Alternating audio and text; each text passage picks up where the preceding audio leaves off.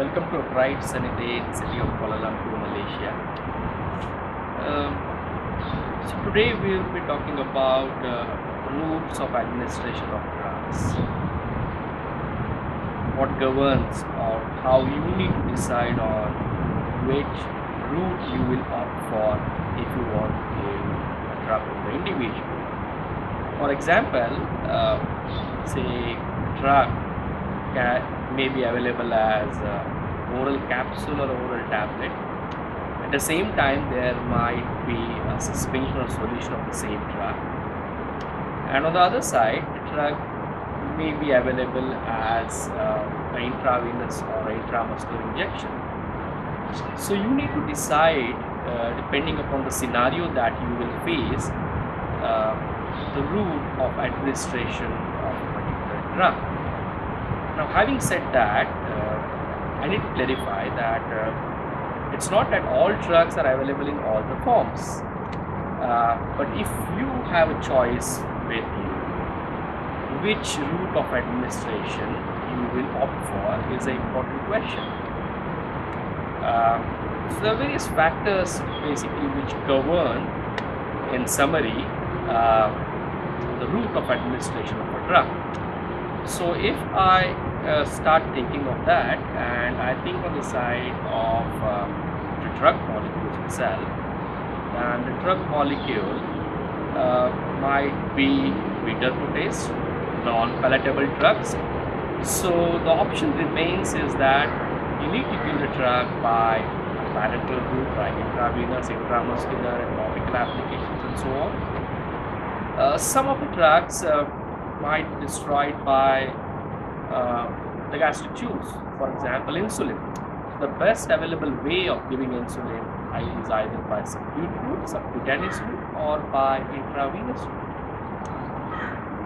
Some of the drugs are irritant in nature, so giving them by certain routes, parenteral routes, might harm the local tissue.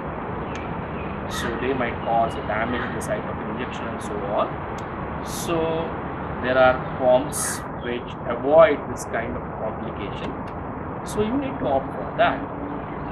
So that's in general about a drug molecule. But on the patient side, you think of extremes of ages. Think of a very small child. At the same time, you think of a very old individual who is not in the framework of time, space, and person. It's very difficult to tell them to swallow a drug. So you need to swallow a drug in the form of a tablet or a capsule. So you need to bring up maybe syrup, solutions, liquid formulations of the same drug, or you need to opt for maybe an intravenous route or intramuscular route, or whatever it might be, for the drugs to be given to the individual. So there are multiple factors which govern, depending upon the scenario, it governs the route of administration. For example, one more thing which comes to my mind is emergency situations. Now in emergency situations, you cannot opt to give a drug by oral route because it will take some time to act. At the same time, intravenous route is the most preferred route because the drug reaches the body within milliseconds. It's inside the body, the whole drug, and action may start within a few seconds. So you want to have action which will support life in such life-threatening conditions. So that's one of the factors. Topical applications. You do not want patients with skin disease to take drugs orally, mostly. So what the problem is with the skin? So why not apply some ointment?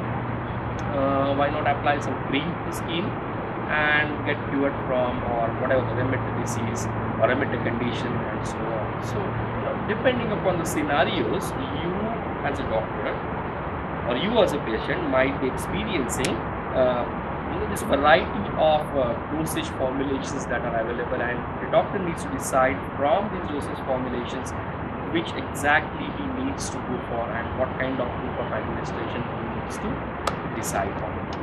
Now that was regarding the factors in routes of administration. But speaking about routes of administration, Let's start with the most commonest one, that is the oral preparations or the oral route of administration.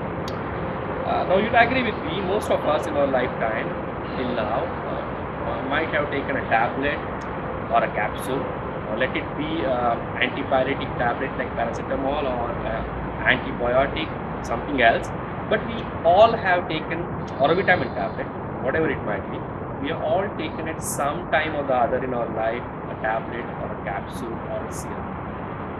So orally, drugs become more user friendly. You don't require a doctor to be there with you, or a nurse or health professional with you for 24 hours to give a drug to you and then keep on monitoring you for the effects to come. So that's one of the most, I would say, the best part of giving drugs by oral route. Now, as you don't require a supervision, becomes more user friendly. Definitely, it's the cost of medication is going to go down. The drugs can be stored in the form of oral tablet or a capsule or suspension for a very long time.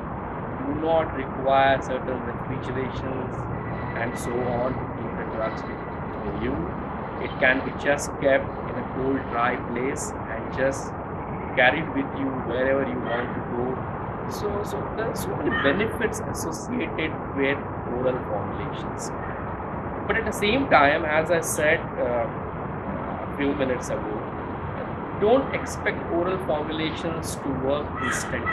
It's not going to happen that way, because drug needs to get absorbed by the GIT and it requires some time. So don't expect drugs to be given orally at times of emergency. That's one thing that goes against why oral formulations are not given, mostly I should say given in cases of any of the medical emergencies. At the same time, drugs get absorbed through the GIT and then it goes on to the liver. And liver is some kind of organ which tries to detoxify all the toxins, all the foreign substances that come in. So there is an issue of what's called as bioavailability. That means a part of a drug is destroyed in the process of passing through the liver, and a percentage of drug just reaches the blood circulation. So if you do 100 milligrams, maybe just 50 milligram of the drug reaches the blood circulation. So, looking at the therapeutic side, you need to adjust the dose at some time, or the required effects may not come.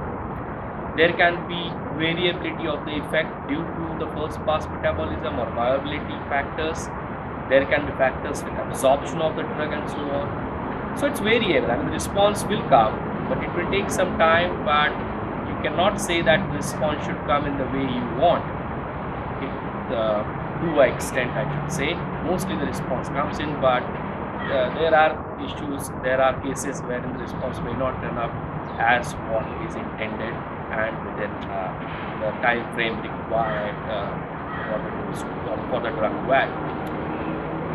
That was about one side of oral formulations and oral routes of administrations, I would say.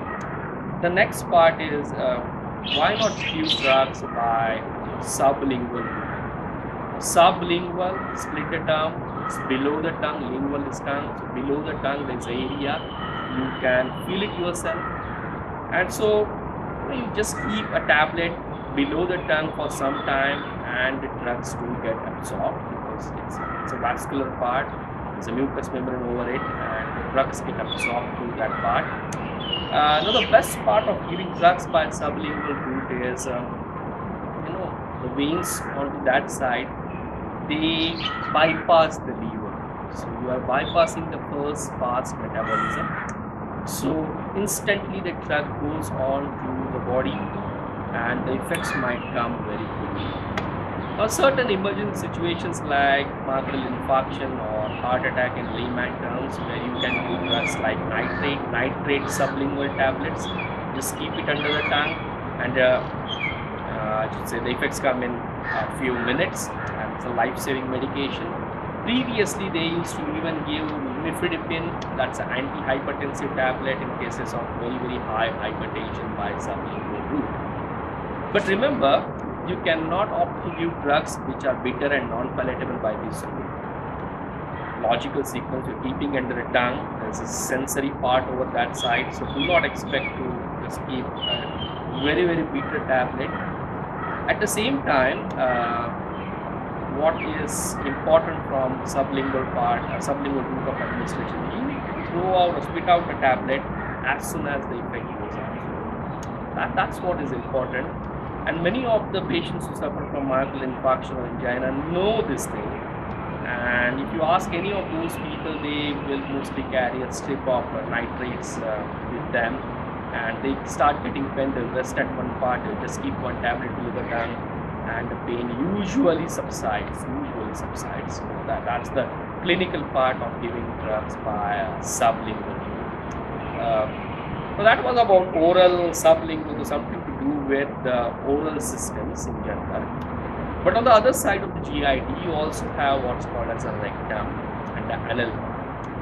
And human beings have made use of all kinds of drugs and forms of drugs, and tried to give drugs in one or the other case via all the routes available. So rectal formulations or from suppositories and so on. So it's one of the ways in which drugs can be given. You push up a suppository, it's kind of a oval, I should say it's a capsule kind of thing, oral thing that comes up, oval one, and you need to just push it inside the rectum and give the drugs by that route. The drug gets absorbed. Now remember that the external, you have a set of veins inside rectum and anal canal. That's the external hemorrhoidal veins, the internal hemorrhoidal veins, and so on. The external ones, if the drug gets absorbed to them, it bypasses the liver, so you get higher amounts of viability as far as rectal administrations of drugs are concerned. And you have cases wherein you have small kids with high fever and you push in antipyretic suppository, or the most commonest would be anticonvulsant drugs against seizures in other terms, which can be given by rectal route. Now, a few disadvantages to giving drugs by rectal route. The most would be, it irritates the rectum, can cause irritation, itching. Some of the drugs might just come out after being partly absorbed, so it becomes a issue, cosmetic issue, because it might stain up the clothes later on. So I mean, looking at those factors may not be a very good choice of route of administration, but in certain emergent situations like high fever, especially children, convulsions and so on, you can opt to give drugs by rectal route. One more example which comes to my mind is enema. You give enema for evacuation of the bowels, you give enema for treatment of certain colorectal diseases, autoimmune diseases and so on. So enema also becomes a kind of example for giving drugs by rectal route of administration. Vaginal route of administration in females. Drugs can be given by vaginal route. In fact, infections of the vagina, and fungal infections of the vagina, and you treat it by giving or keeping up a pessary within the vagina of a female, and drugs get absorbed, acts on the local surfaces and gets good. So drugs are preferred route of administration, especially with white discharge from the vagina and so on. Drugs by parenteral routes. That is, you directly inject a drug inside the body. What it means is you directly inject a drug inside the body. So the first important thing which route of administration that comes to my mind is, why not give drugs by intravenous route? There are a lot of veins, superficial veins, so you can pierce any of those veins onto the extremities, and you are directly in contact with the blood of an individual that's flowing, and so you can administer drugs which can then circulate within the body in a few milliseconds to happen. So intravenous route of administration is a preferred preferred route of administration, especially for inpatient. Patients hospitalized, they usually opt to give drugs by intravenous route for them. Various reasons why you need to give why it's a preferred choice. You give drugs by this route. The drug is within the body within a few seconds, so the effect comes in very quickly, I should say. The next thing is what is the advantage of giving drugs by intravenous route is you can monitor the effects. If you want that the effects of the drug should come up, go up, be positive within a few seconds or minutes, because the scenario demands that, you can just increase the dose. At the same time, if you want that the drug should stop acting, you just stop the administration of the drug and the effects will go down. So there's less variability as compared to what happens with the GIT, because absorption is not what human beings can govern from exterior, but we can start and stop the drug in an intravenous preparation at a definite. So in emergency situations, it becomes preferred choice of agent, preferred choice of route of administration. At the same time, certain drugs which cannot be given by oral route because of various factors, you can of course give them by intravenous route of administration. And examples for that would be higher order antibiotics. Talk of third generation cephalosporin like cefotaxime and so on, or higher order penicillins. All these antibiotics are usually available as intravenous formulations and a preferred way of giving them in certain infections and so on. So, but there are certain disadvantages with this kind of administration. You require supervision, you require to go for needles, injections, and it increases the cost. You require monitoring, because as the effects come up, even the side effects are supposed to come up very quickly, and you need to monitor all these things. So you require supervision at times to when the drugs are given for by intravenous route of administration. At the same time, it's not something which the patient can carry back home. So only the inpatient ones who are monitored will be the ones who can be given intravenous route of administration. Previously, most of general practitioners used to go for some other route of administration as intramuscular route of administration. So you directly inject a drug within the muscle compartment of the body, and it's one kind of parenteral administration, though not practiced a lot nowadays, but the olden days it used to be one of the preferred ways in which injections used to be given. Now remember, the advantages of this route is again almost the same as that of intravenous route, but it requires some time for the drug to get absorbed to the muscle area. So do not expect actions to come within a few seconds, but within minutes the actions will be usually seen. But remember, it's a kind of a painful process, because you need to go down with the needle inside the muscle compartment. So it's a painful process. Chances of formation of abscess are more. Chances of formation of hematoma, that's a collection of the blood within the muscle compartment, are more. So disadvantages of giving drugs by this route. And some contraindications would be some blood disorders. There are certain blood disorders wherein the blood will just flow out if you injure any part of the body. So need to be very careful in these disorders or these diseases like hemophilia. It is not advisable to give the drugs by intramuscular route of administration. I think we have an ambulance on one side there's an aircraft going up. I need to wait for a minute before I start the next thing. Anyway, I hope the noise has gone down now. So the next part of route of administration after the intramuscular would be the subcutaneous route. And subcutaneous route, of course, the examples would be drugs like insulin, gold standard examples.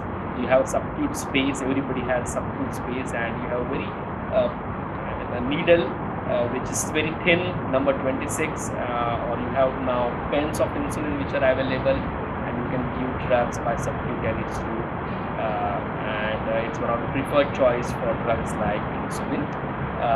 So that was about the skin, intravascular, intramuscular, intravenous. But then you have routes of administration going up with injections within the spinal cord, used for spinal anesthesia or for giving painkiller drugs. You have routes of administration wherein drugs are administered within the joints, intra-articular injections for diseases of the joints.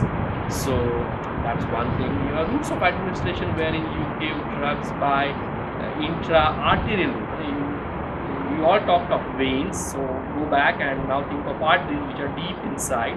So even those at times are used for giving drugs, but there is a risk that the patient might bleed a lot. So you need to be very careful while piercing an artery.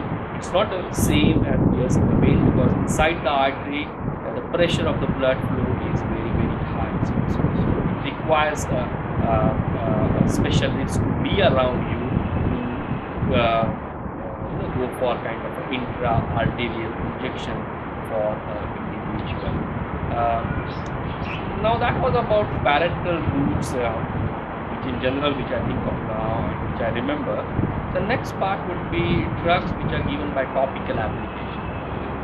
Go to a dermatology or you see advertisements on the TV, you think of so many things, topical applications and so on. So these applications usually cover up for the skin and for the mucous membrane. So your ointments, creams, and so on, which you apply onto the skin for skin infections, for skin conditions, or for just making your face glow whenever you want to.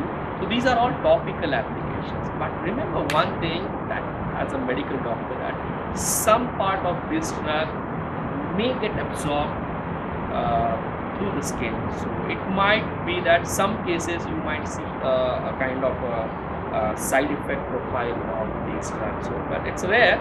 But anyway, topical applications for skin conditions is the most commonest that is available for creams and ointments.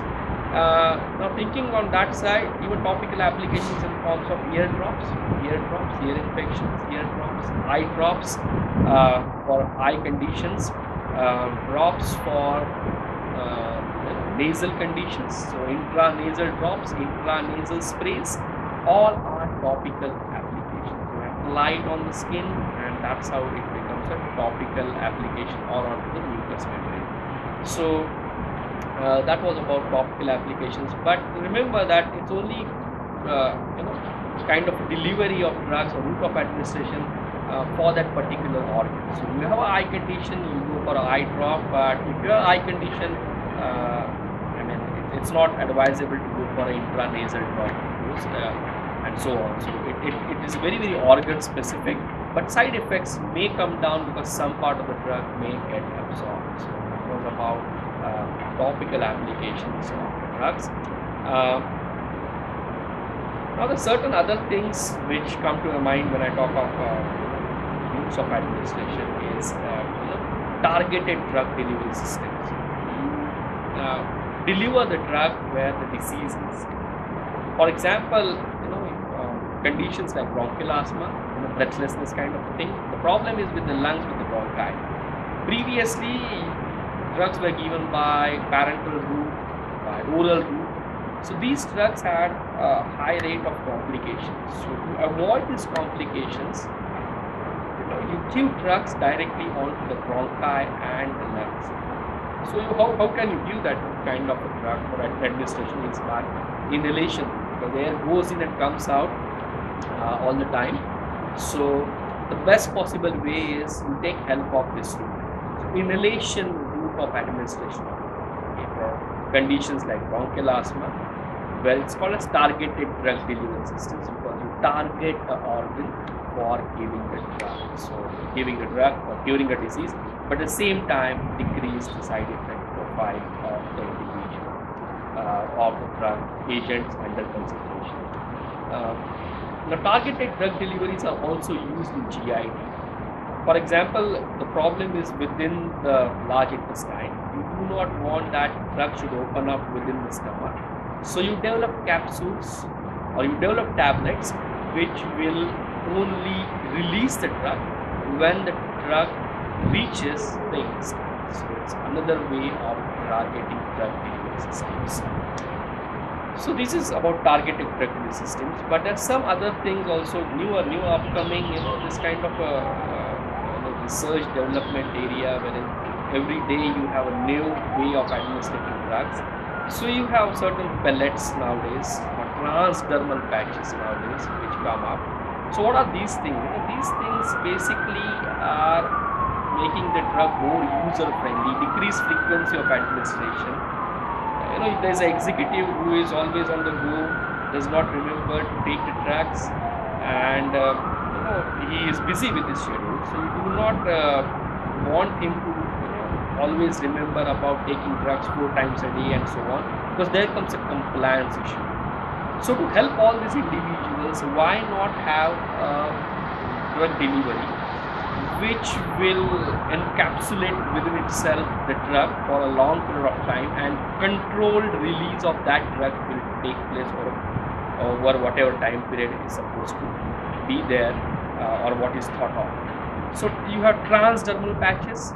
You go to any supermarket and you will find those transdermal patches as painkiller drugs available. So these are kind of a bandage kind of a thing with a reservoir of drug. It comes in rectangular patch or a longitudinal patch. Just apply it onto the skin and just forget it. Now this patch, you will have a drug reservoir. The drug will get released onto the skin. Controlled release of the drug will happen for a period of time, and the drug will get absorbed through that. So making it more user friendly kind of thing. Or in other terms, you have pellets, small balls of drugs. You just insert them within the skin somewhere. You require a small operation to be done for that, but then you forget for the next 4 to 5 months or 6 months or whatever it might be. The drug will remain inside the skin for a long period of time and get released over a period of time. So the effects will be there 24 hours. So need not worry about that. Your contraceptives are hormones which are given by this route of administration. So that was my analysis for the day. I hope you enjoyed the session and the lovely atmosphere in which I am sitting. To catch up, keep watching, do subscribe to my channel. Thank you.